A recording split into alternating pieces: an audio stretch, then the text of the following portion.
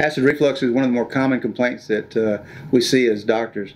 About 30% of the population will have some sort of problem with either heartburn or some other acid type problem. Most of the time that can be treated with over-the-counter medications, but we get involved in the 1% or so that can't be controlled with medication.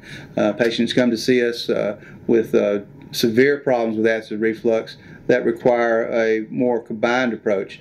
Most of our patients that come to see us with acid reflux will have already gone through a complete GI evaluation, but in some cases they show up to us as an initial visit, and we will go back through those studies for them.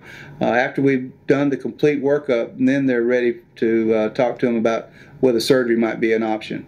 With our surgeries, we perform several different things. One is that patients that have a large hiatal hernia, which is very common in acid reflux, need to have their hiatal hernia repaired.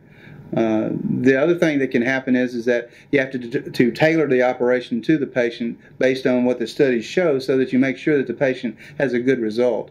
We tend to do a lot of partial fundoplications after workup, because we find that works very well over the long term and also in the short term for the patient.